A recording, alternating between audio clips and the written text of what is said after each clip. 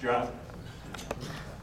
I think most of you know that the first 3 locomotives the V&T used were made by Union Iron Works in San Francisco. And what I want to do is talk about the engines, why they were different from the later engines, a little bit about the Union Iron Works.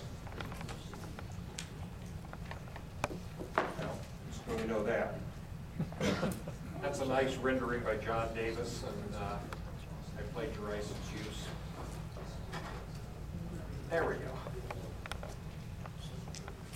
Okay, Union Iron Works was founded in 1849 by the Donahue brothers, Peter, James, and Michael. They were machinists and foundrymen from back east, and they started making whatever was needed out of iron for the gold rush. Obviously, a lot of mining equipment. In 1863, Donahue brought in Henry Judson Booth. And in 65, when the Donahues got kind of bored and wanted to do other things like build railroads and stuff, Booth bought him out along with George Prescott and Irving Scott, both of whom were well-known names and had their own companies eventually in San Francisco. Now, what did they do? Well, as you can see by the ad over there, they did a little bit of everything, including using all the fonts in the printer's typefaces. But pumping works, quartz mills, anything to do with the mining industry, power, and so on. And here's, of course, all the employees standing out for the compulsory picture.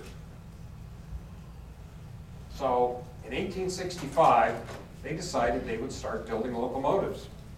And the first one they built was the California. It was for the San Francisco and San Jose. And it was heralded in the papers. People, whoops. This is the other one. Yeah, there we go. People made sketches of those. That's a nice one I found at the State Library, all hand-drawn. Took pictures, the Mining and Scientific Press wrote it up. It was a great thing. We have a locomotive builder in San Francisco, although Vulcan had been building locomotives and whatnot. Anyway, they thought Union Iron Works was doing a good job. And the second one, they repeated it, another one for the San Francisco and San Jose. And then serial number 3 was for the Sacramento Valley, but the Central Pacific boys bought out that railroad and decided the engine would be better served on the CP, so it went to there, the A.A. Sergeant. Then another one for the San Francisco and San Jose, the Union, serial number 6. 4 and 5 I don't have pictures of, but they were little 060Ts used for the coaling railroads on the Mount Diablo. And again, you know, for the last one, this was written up in Engineering Magazine, which was a London-based magazine. They thought enough of it, as was the Sampson, serial number 7. And again, serial number 8 and 9 look pretty much like this, again, for the Black Diamond Railroad on Mount Diablo. Then they got back to a 440, which is for the California Pacific, the Calistoga, which is a nice looking engine, I think, anyway. And then, January 30th, 1869, the V&T ordered 2 locomotives from UIW. Now, it's kind of funny that all the other locomotives they ordered, with very few exceptions, were from Baldwin. And Baldwin had like 30 years experience at that time, where UIW had 4. So why order from Union Iron Works at all? Well, the V&T was owned by, or driven, I should say, by William Sherman, who worked for the Bank of California. Many of the mines and mills were owned by the Bank of California. The Transcontinental was not completed in January of '69. That had a few more months to go, so they would have had shipped locomotives from Baldwin around the Horn, which meant they would have gotten there, who knows how long, 3, 4, 5 months The Bank of California was also promoting the growth of California. William Ralston, who was driving the whole bank, he was very much into investing in California industries. And since the bank was pretty much running the railroad, they probably thought that it would be consistent with their values and their aims to order some California-built locomotives. So they drew up a contract for 2 engines, two 260s, able to go around tight curves, $30,000 for both to be delivered in May and June, paid in installments, $5,000, 6 weeks apart. And this is a copy of the original contract that was in the B&T's order books. And you can see the notations down here. They did pay their bills on time. And thanks to Wendell Huffman, I got to get copies of these. We'll go over some of the specs. They went on for like 4 pages. And a lot of them were typical boilerplate things that Union probably used in all their stuff. But there were some interesting things. First of all, the engine was to have 6 wheels, 2 of them without flanges, and space to go around very tight curves. If you look at the drawing over here that Mike Collins has done for his presentation, you can see the drivers are spaced equally apart. And the ones on most of the Baldwin engines and the Booth engines were closer together. Again, that was to get them around the curves. Cylinders would be 14 by 22 and drivers would be 40 inches in diameter. Pilot truck, 26 inches and spoked. They were going to use a Roscoe oiler, which is this gadget that keeps the cylinders from drying up, and a Graham spring balance safety valve, a Radley Hunter smokestack, a Williams headlight, this little guy here, an extra large sandbox, well that's useful on hills obviously, Russian iron boiler jacket, and this I find interesting, they call that reamed rivet holes in the boiler. Well, if you've seen the boiler, you know the boilers are riveted together, and there's a couple of different ways you can put the holes in the sheet metal. One of them was by punching the metal cold, and that's the easiest way, but a lot of times you end up with microscopic cracks that'll eventually fail and the boiler is rendered useless. Or you could heat the material and then punch the holes, which gives you a better cut, but they specified that these would be reamed. In other words, they were drilled and then reamed out this precise specification for the rivets, which is unusually fine construction. And then, of course, they drew up a set of erection drawings, which for some reason survived. And this particular one is of the lion and the Ormsby. And it still resides in the California State Railroad Museum and is available for a slight fee.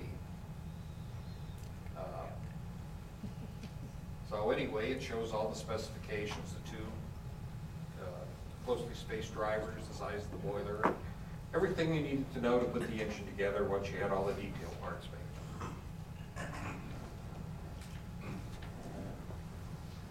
made. So this was due in middle of May, first engine. Well, on May 9th, San Francisco has a big parade to celebrate the joining of the rails, which was supposed to occur on May 9th, but of course didn't occur until a day later. But as part of the 8th Division of the parade, it was led by H.J. Booth himself and 250 employees of UIW, all dressed in white capes with Union Ironworks printed on the back. They put the locomotive Calistoga, which we've seen, on a wagon, decorated it with flowers, and put 20 horses in front of it, all gray, and towed it down the street. And then another wagon, only drawn by 4 horses, contained the large boiler of the first locomotive to be built for the Virginia and Truckee Railroad. So here we are 6 days before it's going to be delivered, and all they have is the boiler. I'm not sure why the delay. I tried to find something going on, and the only thing I could think of is they were busy sewing white cakes with Union Ironworks on the back. Anyway, they were running late. In August, Sacramento Union said the boiler and frame were shipped up through Sacramento on Central Pacific cars. It didn't go up under its own power, and it wasn't towed. It was put on a flat car. And the tank was forwarded separately the same way. And on August 14th, the Mining and Scientific Press said, wow, they just sent out a brand new locomotive for the V&T. Another one's ready to leave the shop. So at least they're catching up. So when August 7th, the Lion arrives in Reno, and then it's immediately hauled by oxen to Carson City. Now, hauling railroads over land has been a pastime of the Confederate Army during the Civil War. Thomas Jackson, several of his crew hauled about 30 B&O locomotives over land. And reading the newspaper articles, you don't get any idea that this is a big deal. It's kind of like, okay, we put wood things around the flanges of the wheels, and we hooked up 20 oxen, and away we went. Okay? So they get it down to Carson, start putting it together. The Ormsby arrives at the end of August, so it's not that much later. But by September 30th, they have the first run of engines in Carson City. And everybody then actually believes they may actually get a railroad out of all this. Now, these engines were pretty shy. And there's only a couple of pictures of the Booth engines working on the V&T. Or maybe, instead of saying the engines were shy, maybe photographers were shy. This was the early days of photography, and it wasn't like today when everybody has a camera in their pocket and can take pictures of all sorts of stuff. But this is a photo in 1870 following a Gold Hill fire, and there's an engine working up on the line there. And an enlargement is enough to see, you can tell the slope of the tender and whatnot, that it is one of the Union Ironworks engines, and that's the best view we have of either the Lion or the Ormsby, whichever one it was. Now, a couple months after they ordered the Lion and Ormsby, they placed another order. And this was going to be for the Story. And the price was a little higher, $16,500, delivered by August 20th. They didn't make that date either. They were busy building the Ormsby and the Lion. Again, it was paid for by installments, and you can see they actually paid. Went another half a page from the specifications. And they were a little different. Pretty much they were the same thing. It had to have 6 wheels, and they had to be spaced tighter. But they had bigger cylinders. They were 16 by 24 inches, and the drivers were 48 inches in diameter, which incidentally became pretty much the standard size. All the other engines ordered after that had 48-inch drivers. Pilot truck was being 26 inches spoked. Roscoe Euler. They tried a different kind of safety valve. It's unknown whether that was Union's idea or the V&T management. A smokestack with a bonnet, Williams headlight, another large sandbox, and a Russian iron boiler jacket. And again, the London magazine Engineering was so impressed that a couple of years later they ran a scale drawing of the Story with front views and side views and a couple of pages of text.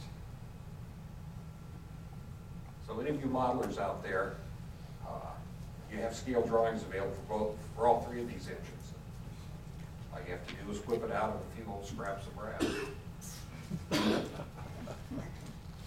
By October, the Story arrives in Reno, and it too is hauled by the teams of oxen down to Carson. Now here's the only known photo of the story. This is up at the Baltic Switch.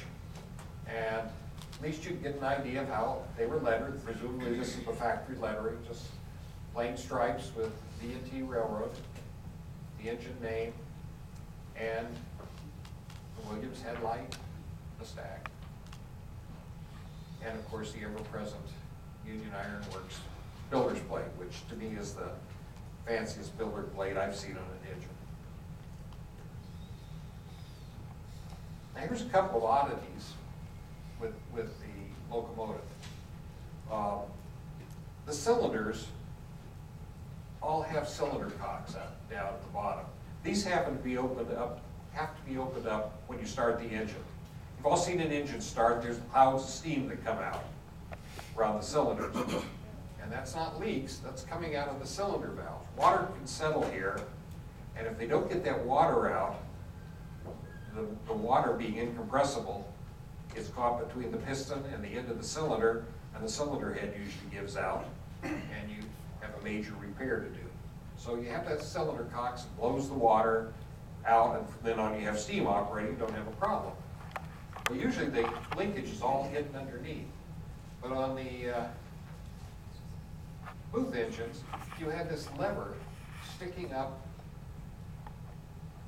right in front of the cylinders, a long rod going up to the cab for the engineer to operate. And it's very strange looking, but apparently the engines carried it all through their lives, and the damage I think would have been done apparently wasn't. Now one of the other things is that on the line of the Ormsby, you can see with the drawings that the boiler, firebox for the boiler, only came down to the top of the chassis. I mean, it was right over the wheel. They couldn't go below the axle, obviously. And, you know, there's no firebox down there, so it's very, very slim, which makes me wonder how good it was at steaming. Seems to be you build a fire in it, and it blocks the flow of hot air through the tubes. But that's the way they were built. Push the right button. Now in the story, on the drawing, you can see that the firebox is below, or behind, the rear driver, and it goes down considerably more. Not a very good picture, but you can see this dark thing in here. That's the firebox. So they could get a lot bigger fire going on the engine and be a much stronger pulling engine.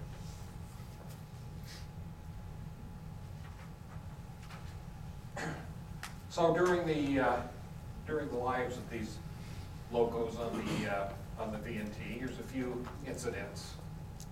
On November 13th in '69, the Lion pulled the first train into Gold Hill and followed closely by the Ormsby with another train. Later in the month, the Ormsby derailed on American Flat. This was quite a common occurrence for V&T locomotives. You look at the dispatcher's train records, and there's usually no note. It's just instead of taking 20 minutes to go from point A to point B, it takes 2.5 hours because they had to get the engine back on the tracks. So it was, if you notice in pictures, most of them carried a coil of wire rope with a hook on the back of the tender. This is why.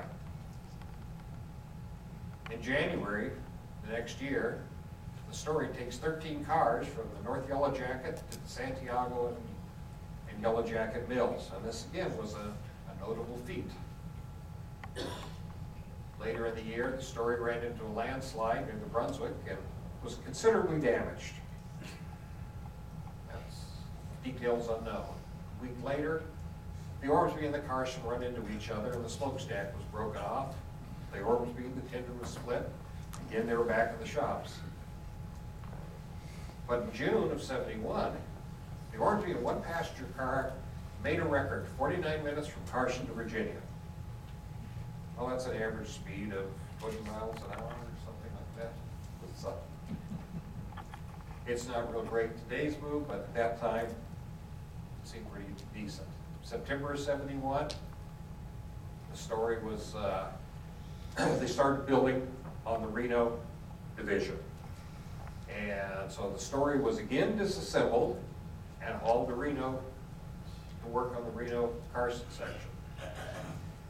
I went to a Civil War modelers convention a couple of weeks ago, and in it they were talking about this movement, the Confederates moving to B&O locomotives, and a lot of people said it never existed.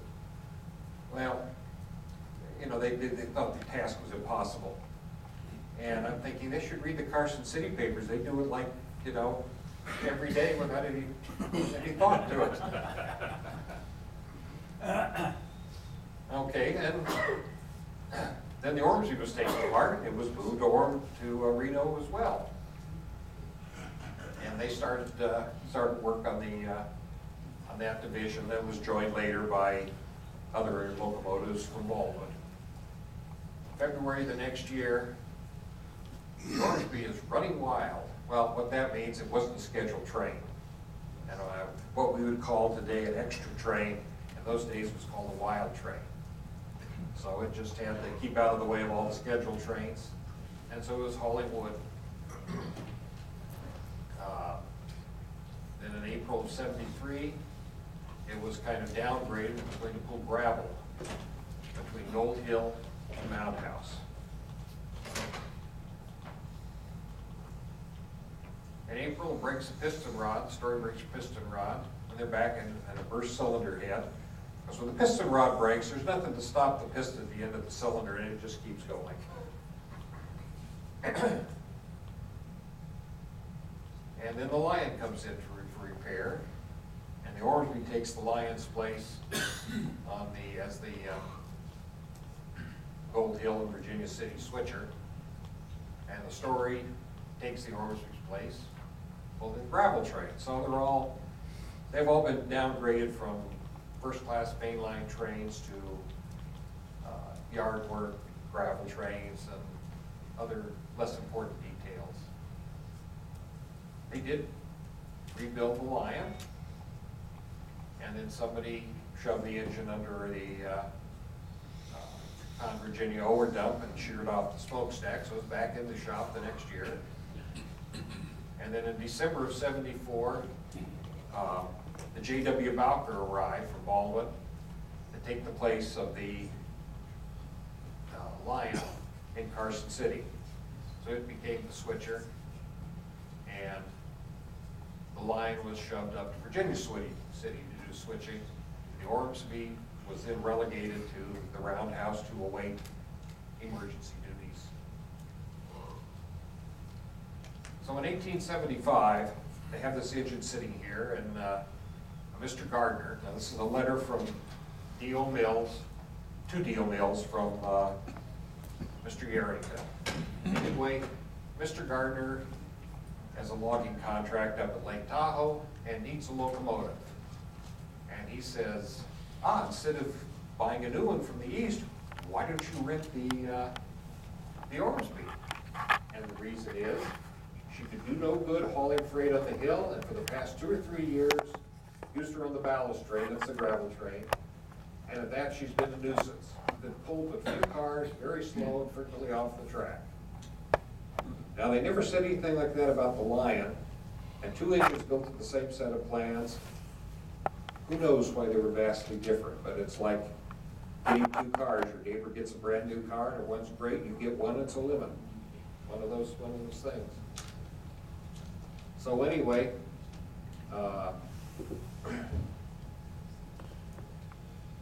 Yarrington went on to say, as soon as the Bowker and Inyo arrive, we'll put her in the Ormsby in the old roundhouse and let her stay there. They don't rent it out. And we'll have the Lion, a far better engine, to take her place.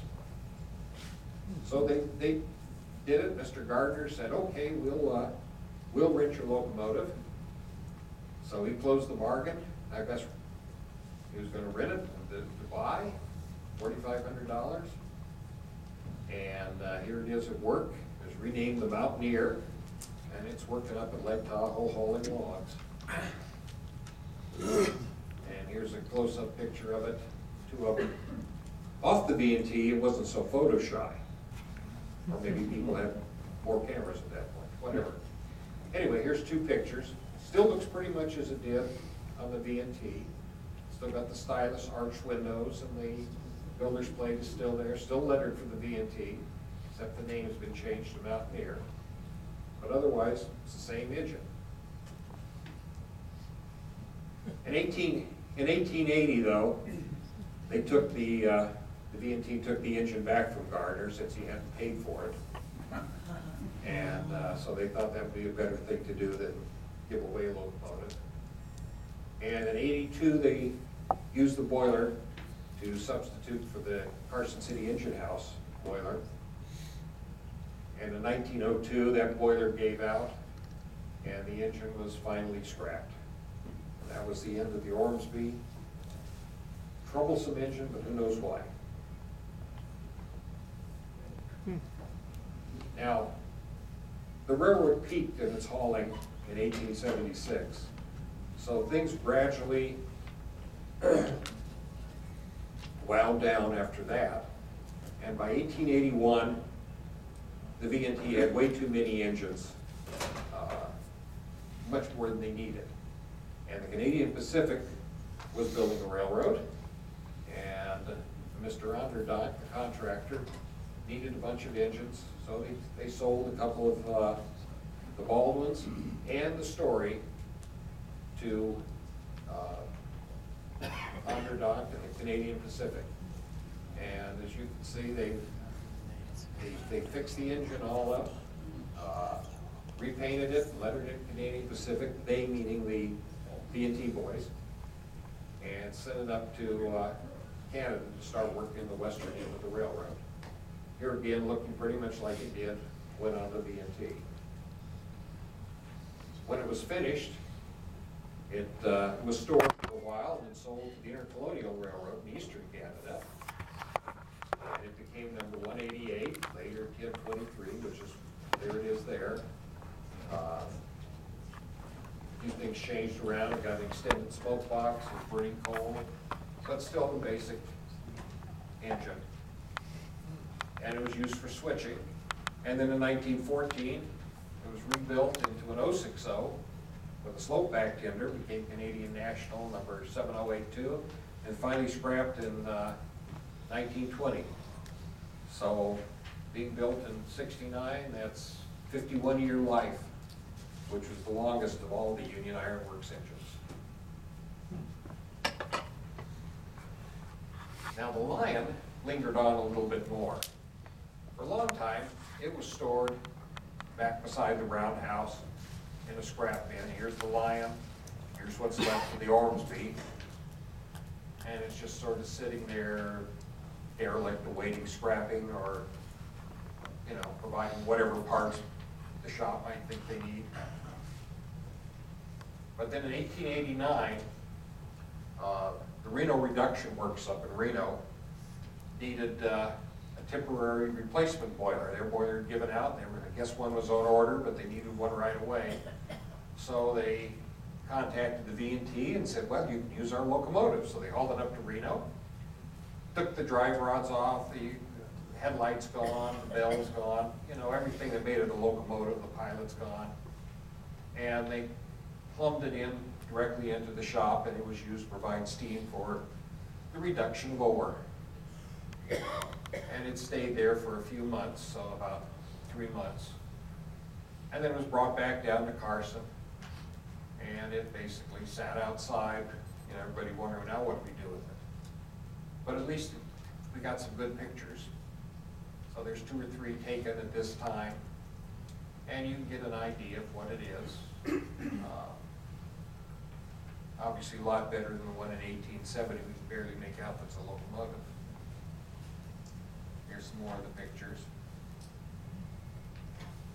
Somewhere in one of its many accidents, the builder's plate got cracked, which is, makes me wonder how that happened, but anyway.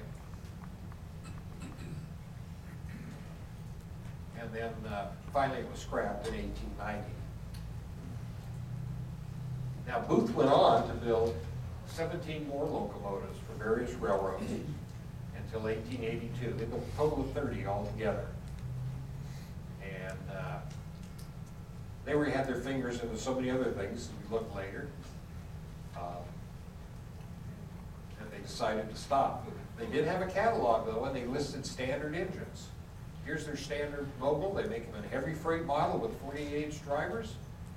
And we also have patterns for a smaller engine with driving wheels 40 inches diameter. And it's pretty obviously where those came from. And apparently though, none of this pattern were ever built again, even though they were cataloged. So UIW went into ships. They've been building ships all along, and they built part of the Great White Fleet, submarines, until about 1905 when Bethlehem Steel bought the yard and turned it into a Bethlehem shipyard, which lasted until about 1950. And today there's no Union Iron Works engines that remain that I know of. However, push the right button, the Lion is being rebuilt. And some of you have probably seen Stan Gentry's work. I was up there last year taking some pictures and looking at it. And that's a very recent picture. So progress is being made. The boiler's there, obviously the stack, headlight bracket, and so on. He's got a Facebook page if you want to follow the life of the Lion. And if you want to look, I was talking about the boiler being very shallow. Here's the boiler that went into it, built from the same drawings that we just saw.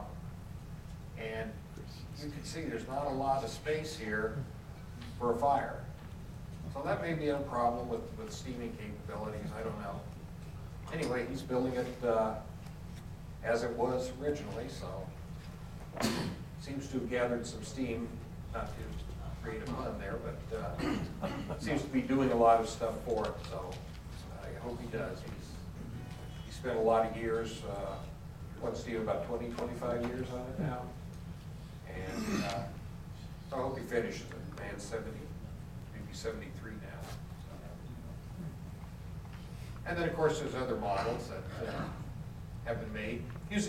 I find it ironic, these are ones that I built, and I use the same drawings that he's using to make a 1-to-1 engine. Mine got running first, however. So, thanks to Stephen, Mike Collins, Charlie Siegenthal, they helped me out with some of the photos and whatnot. So, any questions? Yes, sir.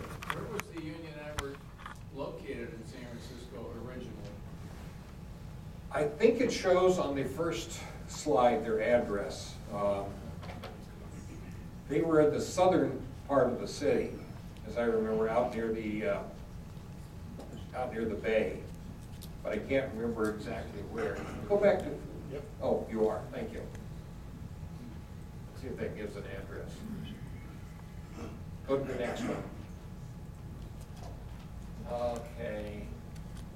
Well, it doesn't. San Francisco was small enough then anybody could find it. I guess. First between Market and Mission. Oh, there you go. Very Is it bottom. there? Down at the bottom. First Street between Market Yeah, and. between First Street and Market and Mission. So it wasn't too far from what we call downtown. Then it was out in the sticks. That was probably just an office. I'm sorry? I'm guessing that would be just an office. No, their works were on Mission very early, but South of Market was outside of town. Yeah. And then over time, they moved down to the waterfront off of, the works are still there. Yeah, it was in the 1890s, they moved to closer to the ocean, to the bay to facilitate their shipbuilding efforts. Yeah, some years ago, I read some of the Inyo development paperwork that's in the collection of the university at Reno. And amongst that stuff was a letter that Yerington wrote about the assessed value of the facilities at Keeler. And amongst his comments was that the boiler that they have there was from the first engine on the Virginia. From the Lion. So maybe when it was scrapped, it went down to Keeler. That I had not Yeah, well, seen. it's so often, it's that At least this is what he's telling the assessor, is to try to get a lower tax rate. Tax rate. But, you know, it's something I have, you know, sometimes you find the information not where you are expecting to find it. Yeah, that's an interesting thing. He died in the desert. Any other questions? Yes, When were they building submarines? On what- right after the turn of the century. Question? What was the question? When were they building submarines is the question. But I think the government started building in the 1890s. The Holland, I'm not sure it's the exact data. Any other questions? Okay, thank you very much.